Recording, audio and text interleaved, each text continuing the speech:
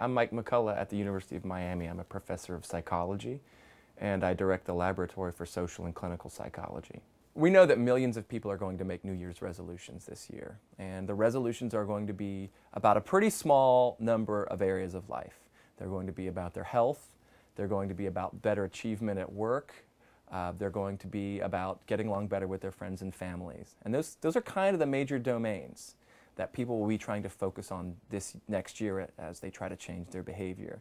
So I think it's really interesting to think about how, for some people, they will bring their religious beliefs into play to try to help them along with those resolutions.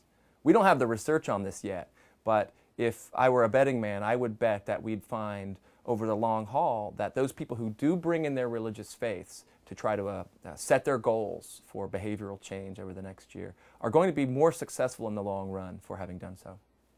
A really important part of self-regulation is the ability to set goals for yourself.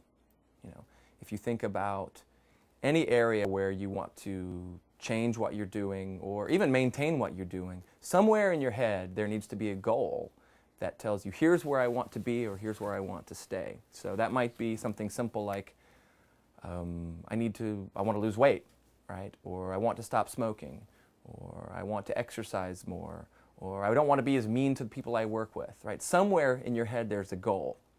And what religion seems to be really good at is helping people define those goals so that they're attainable and encouraging people to delay gratification, right? Not to take small rewards now in the short term, but instead to wait and invest their efforts in solutions to their problems that will pay off in the long term.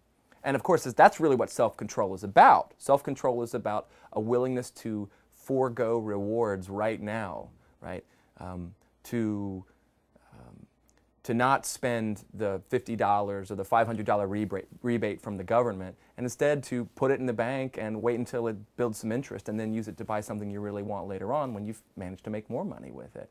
So that's really what self-control is about, and it's so important for health and well-being and social behavior that we started wondering, is it possible that religion exerts some of its benefits on health and well-being and social behavior because of its ability to encourage self-control, to reduce impulsiveness, to improve people's abilities to delay gratification? And that's really what our work has been about for the last couple of years.